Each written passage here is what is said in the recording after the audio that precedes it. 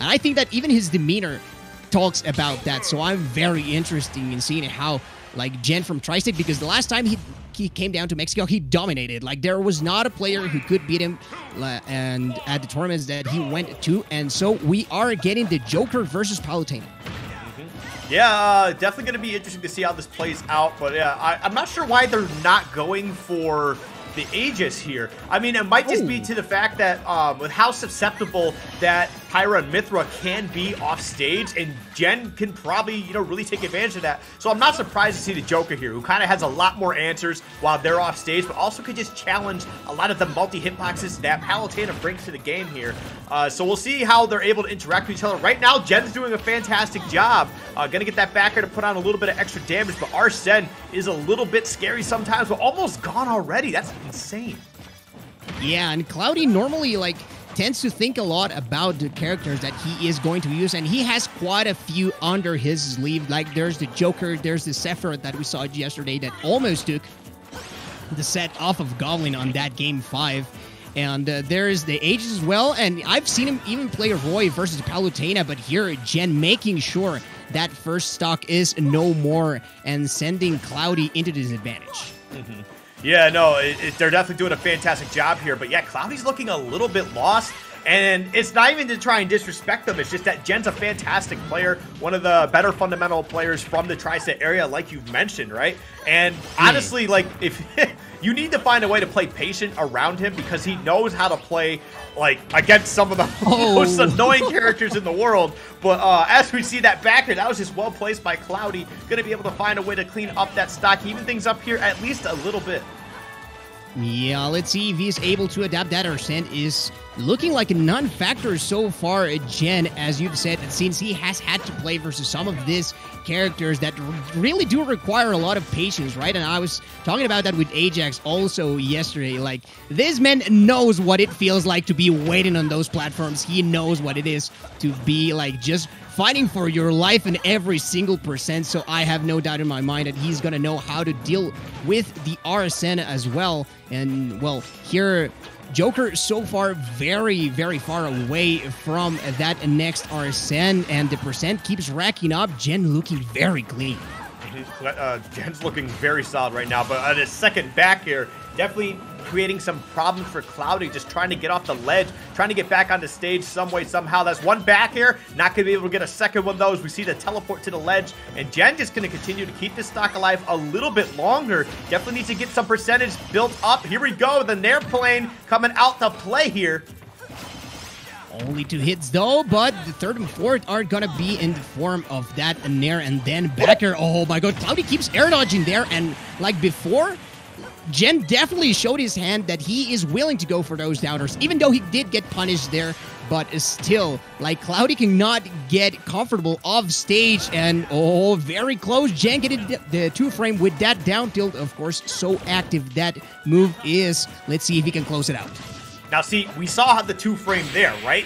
Oh, and the up smash going to be able to clean it up, taking game 1, right? So, as you mentioned, we saw the 2-frame on the Joker, right? That's huge. If you could 2-frame Joker, that's such a big boost to your game plan. Now, imagine if we saw that on the Aegis that already have a much more exploitable recovery. How would Jen be able to take advantage of that? So maybe that's why we're seeing the Joker right now, and I'm not sure if they're continuing to feel confident in the Joker, but we'll see as we get back to Town and City here for Game 2. Jen's looking fantastic, and as we were talking about the patience a little bit earlier, one of the reasons why, and here we are seeing the Roy that you discussed earlier, but one of the reasons why that Jen's so patient is back in their region, right? They have to go against 2 of the most notorious camping players in their region between Sinji and John Numbers, right? That's a Pac-Man and a Wii Fit trainer. So, I mean, if you're going to try and play the patient game against them, like, they've already got you beat in spades. Yeah, and like Cloudy normally is not that type of super defensive player. We did see him like pretty much blanking and making Goblin wait yesterday, but here going the other route completely with the Roy, and I think that his job here is to overwhelm Palutena. And I've seen the discussion, like a lot of Palutena players really think that this is a rough matchup. However, Jen showing us otherwise, at least whenever you push this Fire Emblem character off stage. That was a little bit tough. But yeah, like Roy can definitely find a way in and put a lot of pressure on the Palutena, right? But Palutena does so well in that pressure. If you land on her shield, that's a Nair coming out at you. And just a situation like that, too. Jen's doing a fantastic job of catching Cloudy in these really awful scenarios, but a big counter right there, catching the forward smash to even things up. Holy! Yeah, it working out. Made me surprised, really, after that brave counter from Cloudy, and also Jen, like, not holding that forward smash enough to be able to, like, circumvent that option from the Roy player here. Look at that. Cloudy managing to sneak back with that roll, and let's see if Jen cleans up this ledge traps, but the up B also is gonna allow him to come back, and those strong options are already showing Cloudy. Like, if he keeps swinging with that sword like that, Jen is definitely gonna take advantage of that. Oh, very close to dying there. Yeah, actually, oh my god, Jen putting themselves in a really awful position. Can they get back to stage safely? They do, and no one's gonna hit the balloon. It's a little unfortunate, but we'll get past that. But yeah, Jen just continues to try and find ways to put Cloudy off stage again and again. The down tilt's not actually going to get through, but the get up attack will allow Cloudy a little bit of room to get up a bit safely here. And these two just kind of throwing out these hitboxes, trying to go for something. Oh my goodness. He was getting funky with it off the stage. The back throw, not even gonna give him the chance to come back. Of course, we're touching on how it's a narrow stage, but Cloudy says there's also the power of the sword to go upwards, and not respecting that backer enough here. Cloudy now given the space to resetting the neutral and going in rather aggressively with those nairs. If he doesn't watch his spacing, then Jen is for sure gonna punish him, as he is trying to do now. Yet again, Cloudy with those slight resets in neutral that have been working wonders for him. Okay, ooh. Got a little bit of a start there. The down air into the forward tilt. Oh, that could have been such a huge moment for Jen to capitalize on. But they continue to find a way to keep this string going here, putting down some strong moves. But now Cloudy back on the offensive, 71%. And that's going to be it. Oh, my God. He somehow finds a way to live. Lands on the platform, too, for the additional recovery resources. Oh, my God. The forward throw, down throw. Okay, time to find a way to put it to bed. And holy, Jen still finds a way to take the W in game 2. Extremely impressive there from Jen. The composure that he, like, that was just perfect. Like, Cloudy had that edge guard, and I think that he was already tasting victory and an even set, but look at that down tilt into the backer, perfect execution, and Jen is gonna get that game number 2. Yet another switch from Cloudy. It seems like he is, like, doubting himself on whether or not he's going to go for the Sephiroth or the Pyra and Mithra.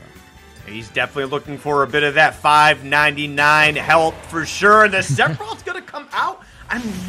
It's really interesting to see that they put all this time into Aegis and they feel that discouraged going against Jen that they won't even give him a shot right now, being down 2-0. But the Sephiroth coming out, I won't complain. This is 100% the hypest character to be coming out in the Smash Bros. DLC, so I'm all for it.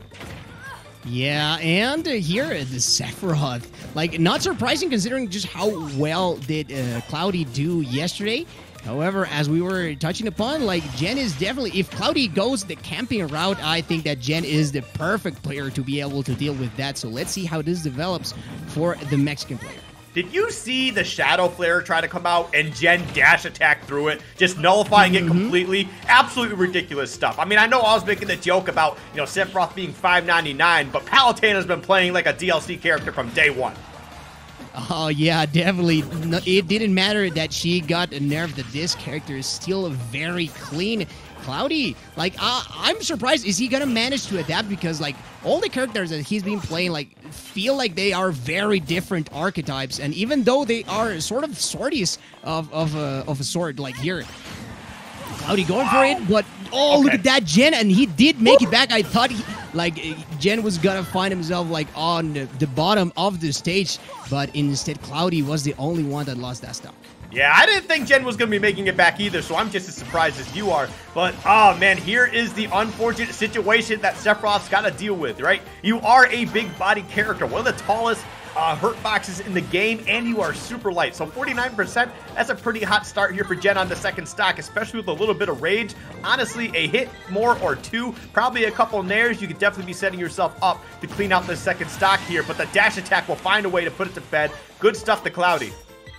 Yeah, Cloudy now going for that up being neutral, but Jen very comfortable in waiting it out, and the counter, but not enough. Like that hitbox on the Octoslash is super big, so it's hard to deal with even for characters that seem like they have the chance to do so. And of course, the one winged angel is here, and look at that, the extensions that are available now due to that extra jump. Is Cloudy gonna get aggressive? No, he instead opts to get on stage, but Jen ever so brave getting that backer after getting off that ledge.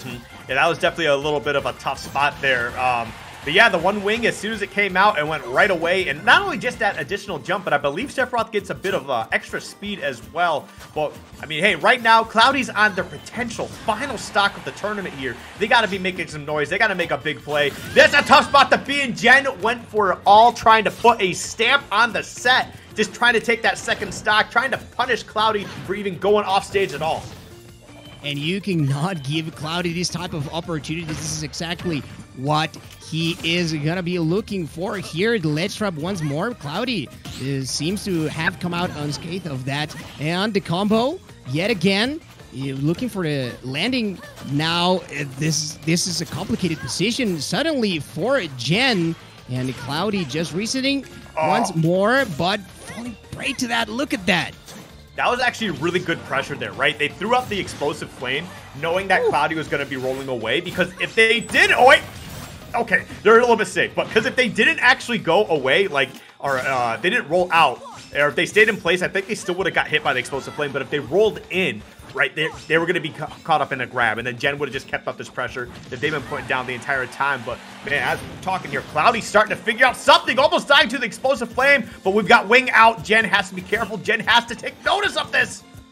And it's a game of cat and mouse at this point. Is Jen gonna find the closing blow, or is Cloudy gonna take advantage of this wing once again? Nice patience there, because that explosive flame has been a move that Jen has definitely taken a lot of advantage out of. And he is going to find forward tilt. Cloudy gets a game and still alive in this loser's bracket. Let's not forget that whoever loses here is out of the tournament. Yeah, it's definitely a difficult spot to be in, but Cloudy rose to the occasion here. Seems like the Sephiroth pick seemed to work out here a little bit, but let's not forget, right, that Jen did throw basically a whole stock away, trying to put the game to bed. So while Cloudy does have a little bit of momentum going into this game 4, they cannot rest easy. They have to keep up this gameplay here, and actually have to go a little bit further too, because Jen was winning. Oh, yeah, like, as you were saying, had Jen not thrown that stock away, then Cloudy was in a very rough spot, but managing to clutch it out in the end, thanks to, well, Jen's help. And the Nair playing again, those combos, I thought the extension was going to be even bigger due to the platform, but Jen getting just happy with that 58% that he's really on so far. And look at that, Cloudy trying to fight his way back off of that ledge. Oh, there we go. Gonna run right up, though, and get the grab. Won't be able to extend anything else out of it, but still, just putting that pressure down is huge. But it seems like Cloudy has really got this engine running a bit, but the neutral get up right into the explosive flame. An unfortunate situation to be in. And, oh, that could have been huge, but somehow, found some way. Just having the invincibility to get through that back here, that should have been a stock. And they're gonna get the stock instead. Beautifully played from Cloudy so far. Yeah, going down with that fair, not the most often seen option right there. However, Cloudy making it work. The dash attack, not enough just yet, even in spite of Sephiroth's low weight. And the explosive flame, look, barely managing to also scrape by through that. And the upper, okay, he's fine. He has that extra jump, and that wing. Is Cloudy gonna stay safely here onto the ledge, because he doesn't actually have to fight away? Like, this is one of the strengths that Sephiroth does have with that wing, but I think that option is off the table at the current time. Yeah, dude. I mean, the way that Cloudy has definitely leveled up their gameplay into this game 4 has been huge. It looks like they're starting to figure out a rhythm to make things work. Charging that up smash and Jen almost jumping down, but thankfully having that that additional jump to get out of harm's way. You know, just land onto the stage safely. Don't try and challenge that if you don't need to. But yeah, Cloudy's definitely got this rhythm going out. It's definitely working here so far, putting a lot of pressure on Jen from a distance, especially that forward air. Putting in a lot of work for him. Yeah, and reversing the situation here is Cloudy, who managed to escape yet again from that ledge. Oh, that upper was a looming threat, but no dies. And also, Austin-Tilla, I think he was looking for the dash attack because, like, Jen has been hitting those buttons on the landing sometimes, but the back air nearly gonna be enough here. Cloudy has to play patient, has to go for the ledge trap once again. Jen just running very bravely out of that ledge. It seems that is something that both of these guys have in common, and look at that. They are going very back and forth, and Jen could still take this stock first. And we did get Jen with the balloons. So let's go, everybody. Pop off for that. But the dash attack is going to put Cloudy right back off stage. And yeah, this second stock situation is pretty crucial for both players right now. No! Somehow Cloudy just gets the wrong angle. It just gets pineappled in the process.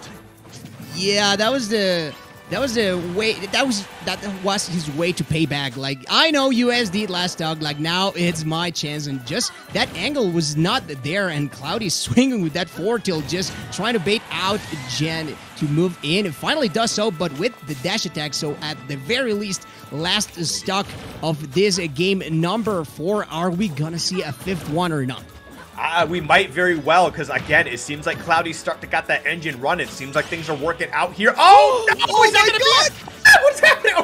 Okay, a little bit of a scary spot. I mean, we saw the down air, but Sephiroth barely made it back. If Sephiroth actually had turned the Octo Slash the other way and then went straight up, he actually could have put Jen off stage and continued a very strong edge guarding game plan. But all of a sudden, man, Jen's putting down this damage. One up air. Oh, okay, I thought we were going to see a grab, but just decided to opt to stay in shield and jump away. I don't blame him. This is getting really nerve-wracking, especially with this wing is out. Can Jen find a way to close it out here? Jen about to take Cloudy out of this tournament, trying to make use the Mexican player the most out of this wing that he has right now, and pushing Jen. Look at that. Just the forward tilt coming out again, holding to shield for dear life, but eventually Jen is gonna get a poke. Cloudy has to be super careful. He cannot miss another one of those, and he is gonna lose his life to that forward tilt. These Palutena players have that option on deck, and Cloudy is out of a Tam Invitational 2021. Jen, who, like, he did tweet out that he was trolling yesterday, but today is all about that dub. So moving forward, very, very nice to see.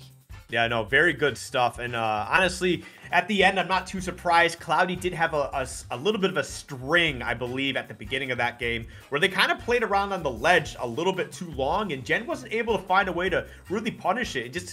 They might have just let them do that to try and let them feel comfortable, because at the very end, when we saw Cloudy try to go for the drop off the ledge and then jump into a forward air, they got met with the forward tilt, like you called out, and that's what cleared it up for him. But yeah, Jen's doing a fantastic job